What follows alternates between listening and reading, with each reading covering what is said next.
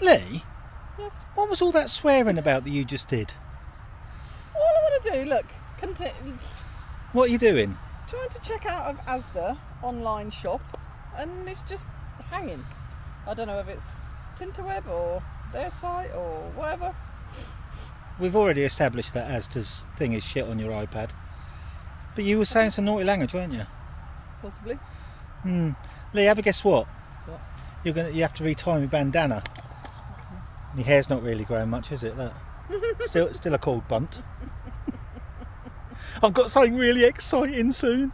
Got something really exciting for tomorrow. I'm not going to do it now because it won't be cold enough, but we're going to have a beer o'clock with Paula Woodnome again tomorrow because I got something special that I used to have when I was a youngster and we found some. I'm so happy. What else is there? Lee's going to let me have my birthday present. Oh, well. Did you hear her say something then? What was she saying? Is she swearing again? I said bum chickens, that's all I said. I'm doing the wrong thing on the wrong thing. I've lost track of what I was doing now because of Lee's naughty language. Bye. You said a banjo boom. No, I didn't say. No, you've let the chicken out of the bag now. Now I remember what I was trying to say before Lee was interrupting me. I was saying I'm really excited because Lee's letting me open my birthday present. Wasn't I? That's what I was talking about. Oh yeah. Because I've got something new, but I'm not going to show you till tomorrow.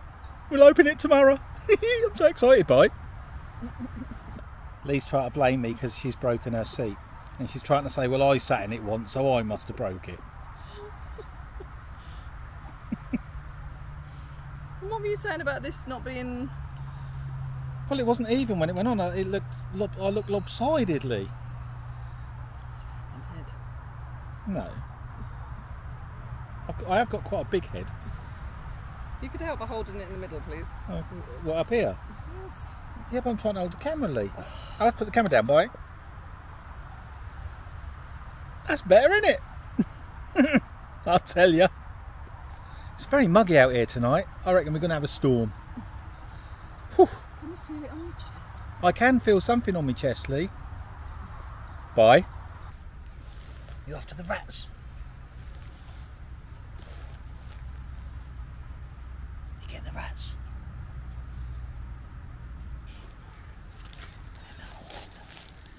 Get down the hole.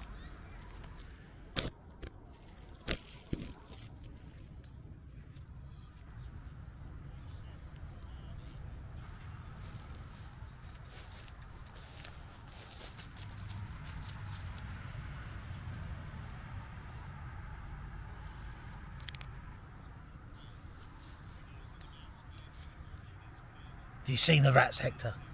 Have you got them? Where's the rats? Get them! See them off.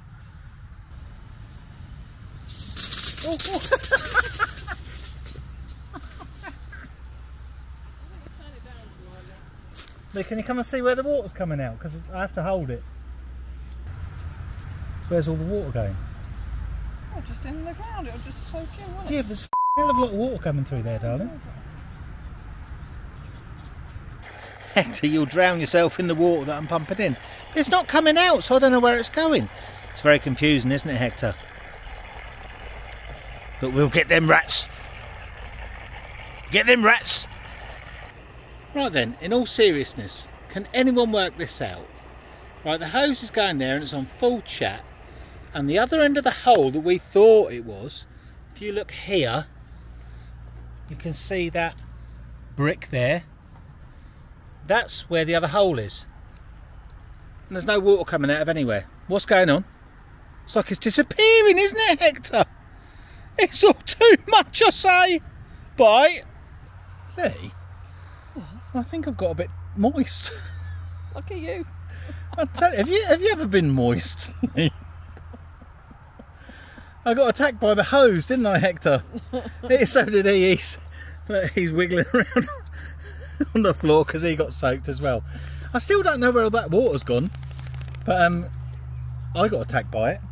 What are you saying? Are you saying something behind my head? I said I don't know. Hmm. That's where some of it went. It's nothing like being a bit wet on a Thursday, is it? a little update on me bum, by the way. It was really like a really... Not a shout. The whole marina will hear you. Well, that's okay. They all know about me double knotted balloon. I tell you, it did feel like a double knotted, badly knotted balloon knot. But now I've had relief because we got, what did we get? Germaloids. Not cream. You bought it, I didn't buy it. What's it called? Not cream. Ointment, I say. It was for pigs. Ointment. Little joke there, brighten up your Thursday evenings. It's not funny if you have to explain it. Well, yeah, but I stuck it up my butthole. And now my balloon knot feels a lot less taut, I would say. I think I might have a good night's sleep. Like that. You know, you can do it with the balloon. It's all too much, boy.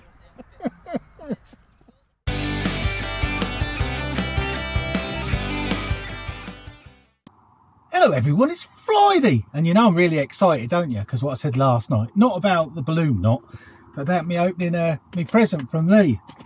So I've got the package here. I'm such a bugger, aren't I, having me present early? But she knows what I'm like. I knew it was here. So now there's a reason I'm opening this, because this is going to be something to do with a little, what do we call it? A little mini series that's going to be on this channel. So what have we got then? What is it? That's a diamond ceramic whetstone. A pocket one. Is that anything to do with it? Look what I've got. I've got, what is it? A Mora knife Gerber. Is it? Yeah, something like that. It's a knife for bushcrafting, because we're going to be doing a little learning to bushcraft with Paulus the Wood Gnome, the little mini series. And it's not because I know anything at all about bushcraft. I thought it might be a bit of a laugh, right? But while I'm learning bushcraft and I watch all these YouTube videos, then I'll try and do it and see how much of a mess I can make of it. So I thought that might be a bit of a laugh. Well, there's a few little bits and bobs here. I don't know what they all are. Let's just put them out of the way. Garberg, that's it, a Mora knife Garberg. And there it is. This is a proper bushcrafting knife. And it's supposed to be sharp, so we see if it will cut me hairs. Well, not really. It does a little bit. What about cutting a piece of paper? Because this is what they're supposed to do, but they do say they don't come absolutely razor sharp out of the box. Yeah, it sort of cuts it, but not great. Not as it should. Oh yeah, it does. There it goes. Yeah, it cuts it. So yeah, so that's sharper than the other knife. But this is, as I say, for bushcraft. I need to do some feather sticking and making fires, because you can whack a flint off this and it'll spark. But that's for another day. So yeah, so that's going to be a bit of a laugh. Learning to bushcraft with Paulus the Wood Gnome, I say. Here's a little logo. Bye.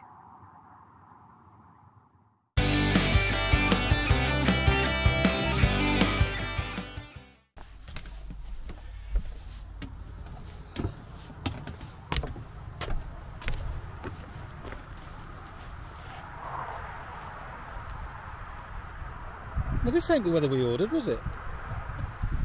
Don't even know if you envision. Blooming windy. It's below 20 degrees. Is it? Well, it was a minute ago. It's probably a bit above that now, 20 odd.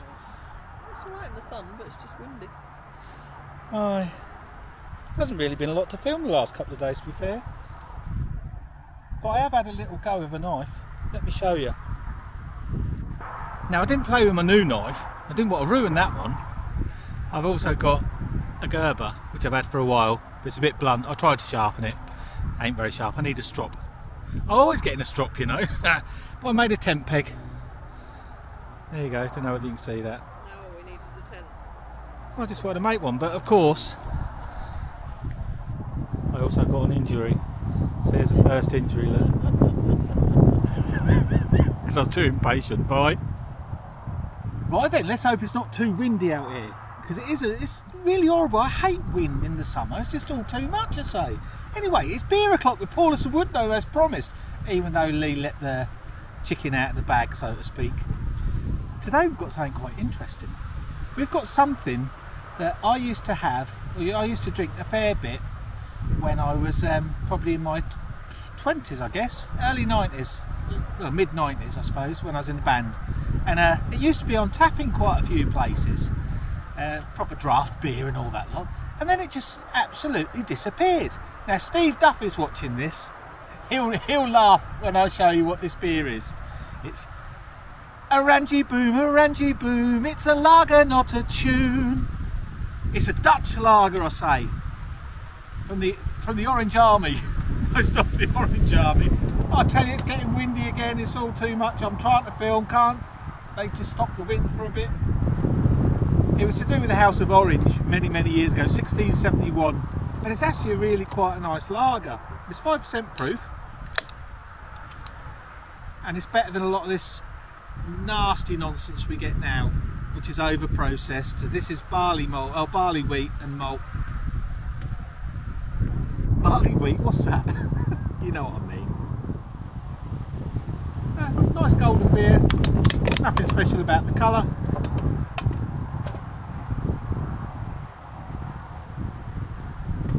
It's quite nice. To me, this is similar to, it's like a cross between a Dutch beer and a German beer, if that makes sense. It's got that little tang, and it's quite beautiful. And let me tell you, there's been a revelation. Where we found this was in Booker's, which is the people that sell holes. What is it, Lee? A wholesaler. And it's been a revelation because there's so many different beers we can try. We've got proper Czechoslovakian Budweiser, the proper stuff, not that American piss.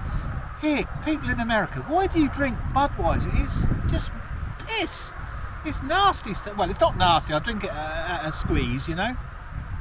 But it's like a teenager's beer, isn't it? It's like light and weird. And it's weird. What's this with light beers in America?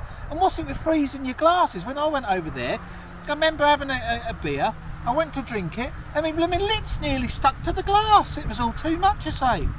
Yeah, so we might have a lot of choices of lager, because we're going to Booker's more now, because it ends up actually a bit cheaper, and as I say, more choice. So there you go, that's a windy Paulus and Woodnome have a beer with me. Or is it called Beer O'Clock with Paulus and Woodnome? Who knows? Bye. Dilly dilly!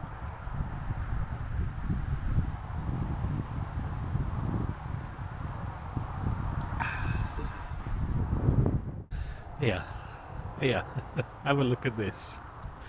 She's probably going to have the sun in the way, but just look at this. She looks like a smurf. What the hell are you doing, Lee? It's windy. It's nice and warm in the sun, but then when the wind got up, I need to show everyone my lovely new t-shirt. Oh yeah. You might have to turn round, Lee, so we can get some light going on, because we're shooting into the light. Rhododendron. It's quite cool, isn't it? Yeah. I'll tell you. It's funny when you're doing that, it looks like you're going to flash your Chanellies. You know you wanna. Flashes yours. Yeah. Well, yours are a bit better than mine. Marginally. Bye. Bye. Good evening. This is Beer O'Clock with the Lady Gnome. This evening I'm having a tasty, refreshing brew. What is that like? Refreshing, tasty brew. I don't know. Anyway. Caffrey's. I do like a Caffrey's. And I forgot that they sold it in B&M. So when we were there last time, I bought some. Premium Irish Ale. Made in the UK to an Irish recipe. And it's got one of those funny digity things. Make it smooth. Ooh.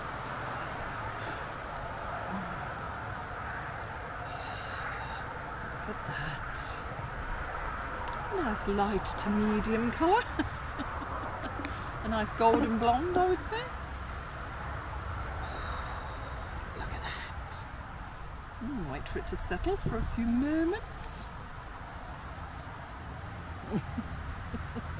And a few moments more. Dilly dilly. Can't wait. Dilly dilly.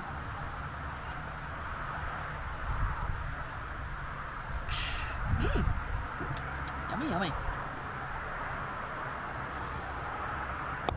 We've run off to the naughty bench because it's raining. Please just close the hatch. Hector, don't bite my slippers. Weirdo. Don't. Go up there. He's so obedient.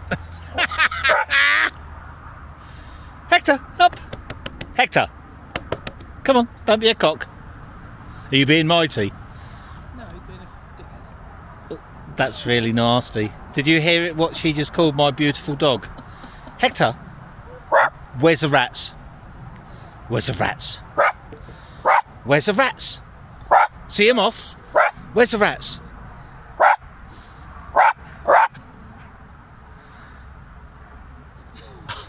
I'll tell you what. Whatever happened to global warming? Do you remember when they used to call it global warming? Well, it's bloody getting towards the end of June. It's freezing, it's windy, and it's raining.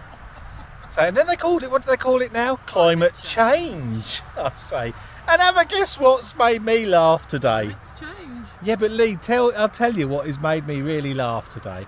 I saw on Twitter that old Greta Thunderbird is at Glastonbury.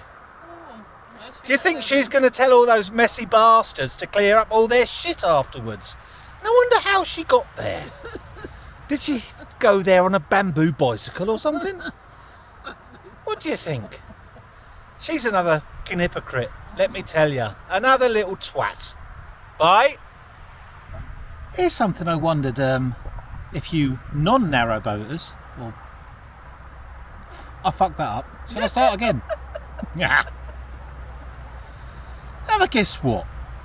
For those that don't know about canal boating and all that sort of our alternative lifestyle, living on canal, every year we have to pay like a road tax for the canals. So now on my car it's a couple of £100, if that. If you've got a nice economical car or electric, you don't have to pay naff all. Now remember, we've only got a small boat, relatively small, 45 footer. We've just had the bill to come through for a year just to be on floating, just to float on the water, is over £900. I know there's a lot of people out there think, oh, well, that's not bad value. It's atrocious value, in my opinion. The amount of clothes and all that sort of stuff. Not that it affects us because we just float in the marina most of the time. But I do think it's very expensive. So yeah, that's something you have to take into consideration if you're thinking about living aboard a boat. So you have that, you have your insurance, which isn't actually as bad as you would think. I think what is ours, a couple of hundred? Yeah. A couple of £100. I don't even know what that covers us for, to be honest with you. But you're supposed to have a whole survey every 5 years. Well, we've never had one since we got the boat, I'll tell you. Don't tell anyone. We tried. Yeah, we did try, and then all the convid nonsense went off. And they do owe us a lift out actually here, and they owe us a water pump. I'll tell you, it's all too much. So yeah, sometimes things aren't as they seem. So a lot of you pay nothing for your road tax, maybe £100 or £200 at most. And for our little boat, we pay 900 plus. And I'll tell you what, I bet you within the next 2 years that touches £1,000. Pricing us out, I say, pricing us out. They don't want us living off grid. I'm telling you, they don't want us living off grid. Bye. That smells quite spicy, Lee Lawson. It is. Spicy going curry, that's what it is, so spicy.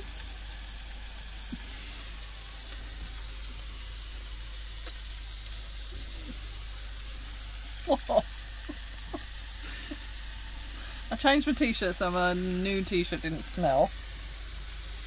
I'd only put these dog walking trousers on because it was cold.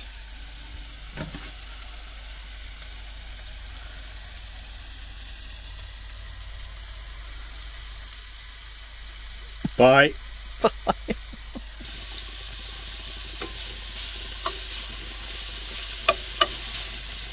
I wonder how many other people use scissors for cutting chicken. It's so much easier.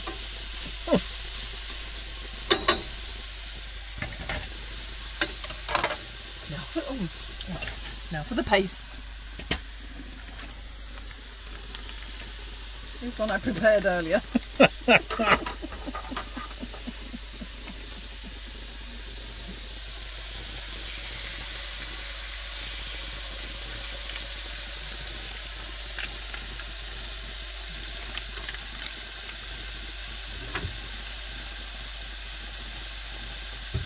Do you just put boiling water in the pouch? A tiny little bit, just to get it all out. It really smells quite rambunctious. Rambunctious? Is that nice or not? Not nice. Bit grim. Yeah, the paste always does smell a bit weird. There's a joke there somewhere pertaining to fish paste. Bye.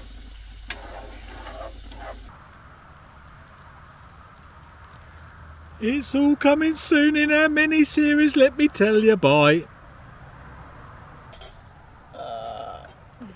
Crass.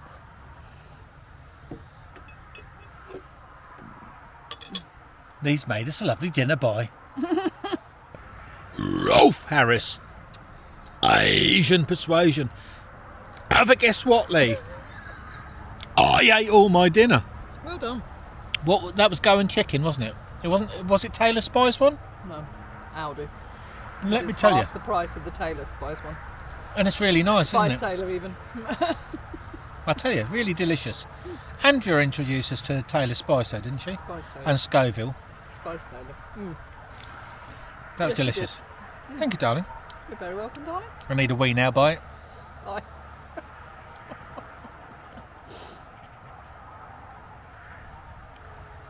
Go on, mate. Lee, Yes, are you bushcrafting? apparently so. I'm curling. She's making some curls. I'll tell you what, I've been curling some out lately, and I, Lee, with me badly tied blue knot.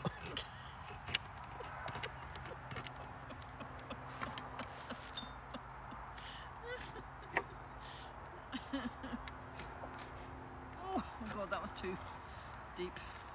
Yay! Said no one to me ever. Most of the curls are going down through the gaps in the bench. I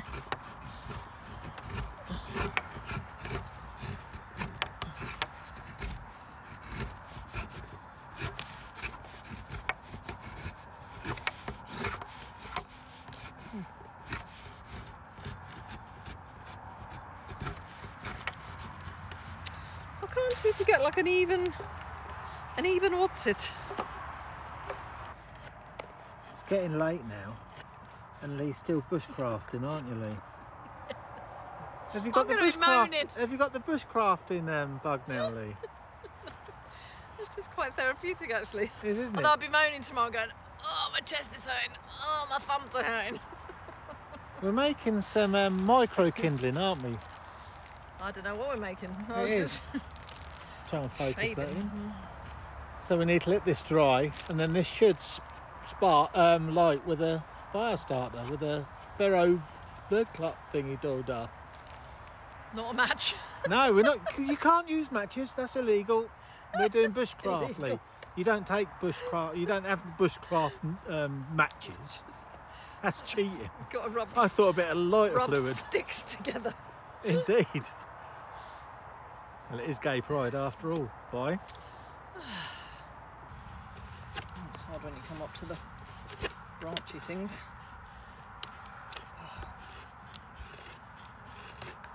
Well, I think we're probably about time to end this vlog, Lee. Are we? I think we must be at 20 minutes or half an hour. We can't keep doing bloody hour ones. No. So we've got a busy day tomorrow, haven't we? We're going for walkies, get some leads, start my car, and loads of other nonsense. So bye, love you. I hope you have a fabulous weekend, fabulous week. What do you say, Lee Lawson? Dilly dilly, bye. Have a good week. Sorry, just before we go. Lee's done a really good feather stick, hasn't she? Look at that.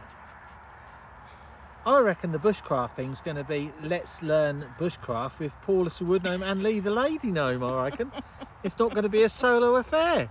We're so happy not to have to just do it all on my own. Bye. Say bye, Lee. You're Bye, pleased Lee. with yourself. You are pleased with Yeah, yourself. I aren't am. Whoop. She says as she lops them all off by mistake. you? Hector's ratting, by the way. Bye.